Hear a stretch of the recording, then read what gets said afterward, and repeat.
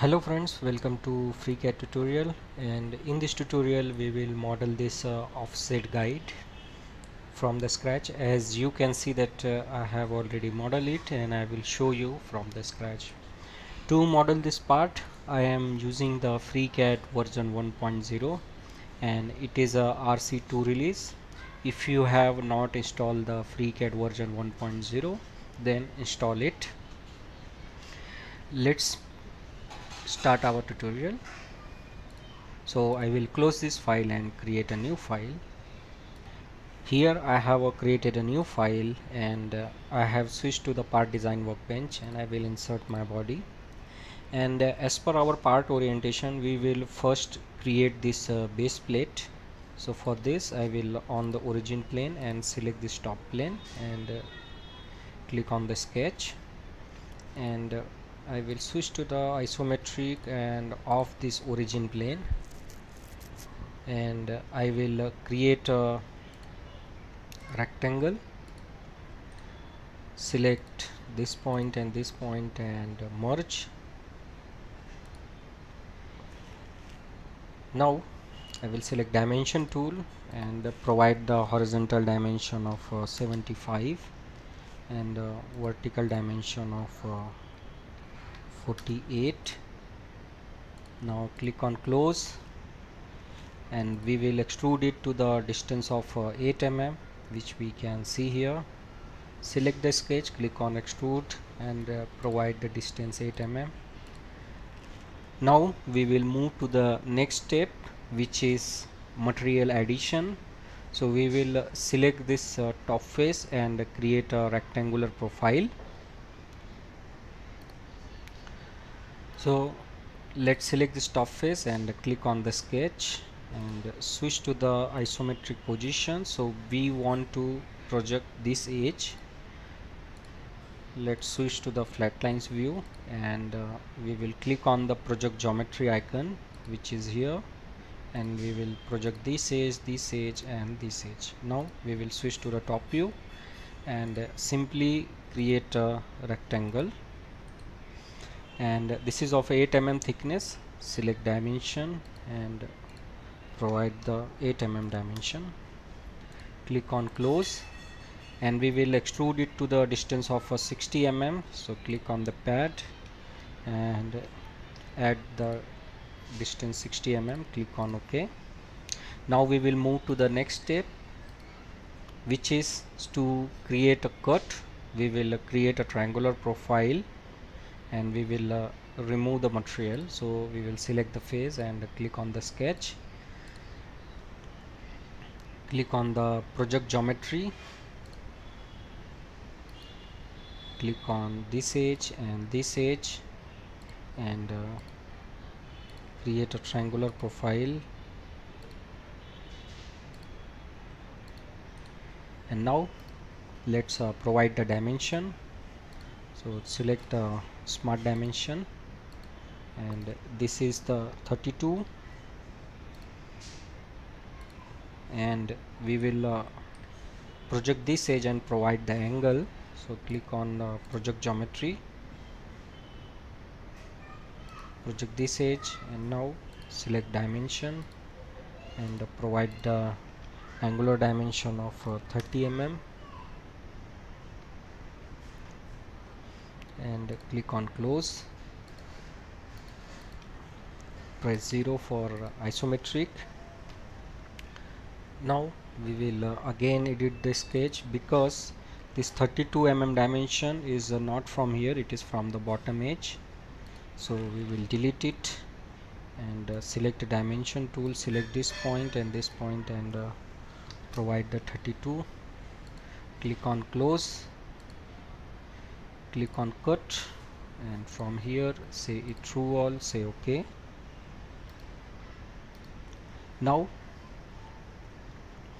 we will remove the material at this portion. So we will select the face and click on the sketch and click on the project geometry and project these two edges, and we will create an arc which will be tangent to these two lines. So select a 3-point arc and create an arc, select it and add a tangent, select it and add a tangent. Now we will switch to the wireframe view, and now we will close this profile and remove the material. Click on close, select the sketch, click on extrude cut, and from here say true. Now we will move to the next step, which is to add the material. So we will select the back face, click on the sketch, and we will project this edge, and this radius. So click on project geometry, project this radius, this edge, and this edge. And now select a line tool, create a line, select this and add a parallelity, and select the dimension tool, and first fix the position of this line to the 8 mm distance, and click on the trim tool, trim this unnecessary geometry, and from here select a 3-point arc, and we will close this profile and add the material.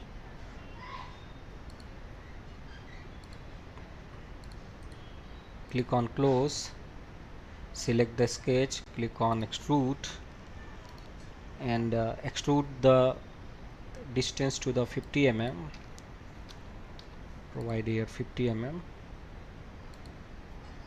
Let's see what happened. First we will check the validation of the sketch. So click on the highlight troubleshoot vertex. So here is the issue, this loop is not closed. So we will delete this line and again draw the line. Similarly we will select a 3-point arc and create a 3-point arc, and now we will select this arc and this and add equal, and let's see what is unconstrained. So select this point and this point, click on coincidence, and now click on extrude and provide the 50 mm, click on OK. Now we will move to the next step, which is to add the material at this portion. So I will select this face and click on the sketch, project this vertical and horizontal edges, and create a triangular profile, and select the dimension and provide this height of the 40 mm, click on OK, and we will add the material of 10 mm, select the sketch, and from here select the reverse, here is a 10 mm, click on OK. Now we will move to the next step, which is to provide a fillet of R6. So select the edge, click on the fillet, provide the value 6 mm, click on OK. Now we will move to the next step, which is to remove the material at this portion. So for this, here is a R15. So what we will do, we will select this bottom face and click on the sketch, select isometric, rotate model, and project this and this edge, click on project, select this and this, select a 3-point arc, and here we will create an arc which will be tangent. Select the tangent, select this and this and add a tangent, and we will select the line tool, select this and add a line. Similarly here, close the profile. Now we will close it and click on the cut tool, say reverse. So here wire is not closed. So first we will validate, select the sketch, click on here validate the sketch tool and click on the highlight troubleshoot vertex. So we can see that here is a problem. So delete the sketch and we again create a 3-point arc.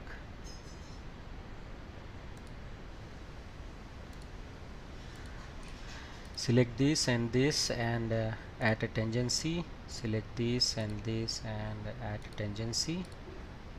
Select this and add a coincidence. So here we will select the dimension tool and provide the radius of 15 mm. Click on close. Now let's cut and from here say through all.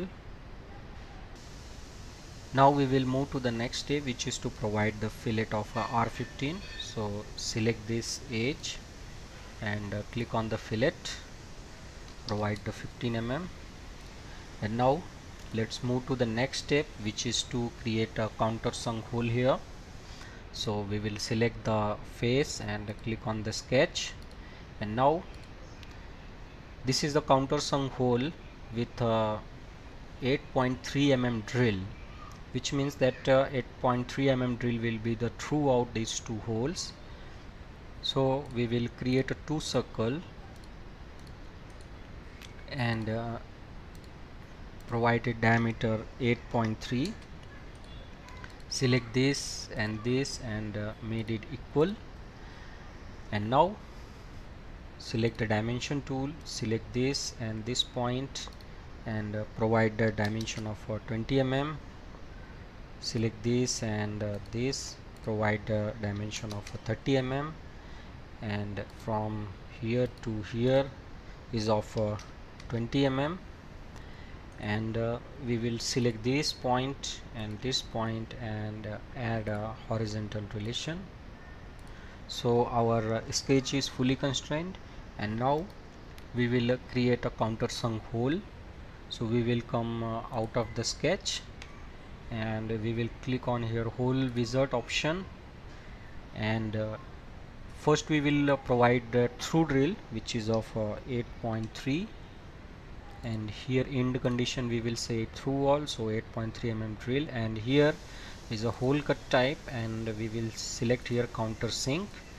And countersink, here we can see that diameter is a 17 and angle is here given 82, so we will provide here the angle 82 and click on OK.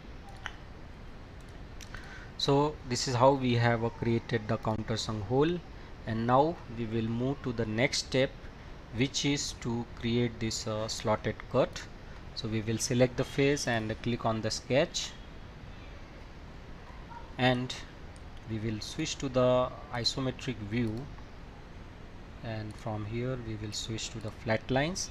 And now first thing which we will do is we will first create a hole of dia 26, and this whole position is from the edge is of 25.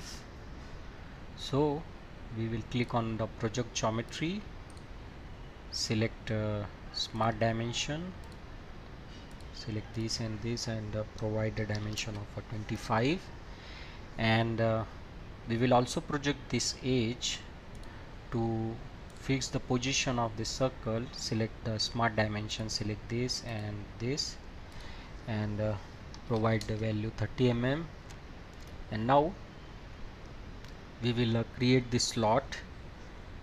So we will create a rectangle, and from here we will select a trim tool, press Ctrl Z, delete this and click on the trim this and this, and we will add a 3-point arc here,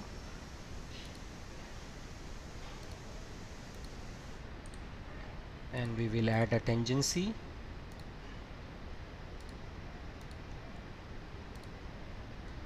but the point here is not merged, so we will select this and this and make it coincidence. Now select a smart dimension and provide this slot width of 13.5, and select this point and this point and add a vertical relation. In this case it will be the horizontal.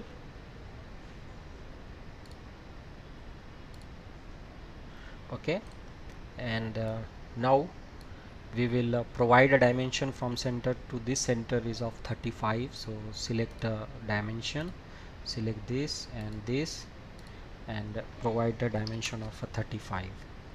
So our sketch is fully constrained. Click on the cut and say it through all. Click on OK, and here is a common note: fillet and round of R3. You can provide the fillet of R3 at desired location.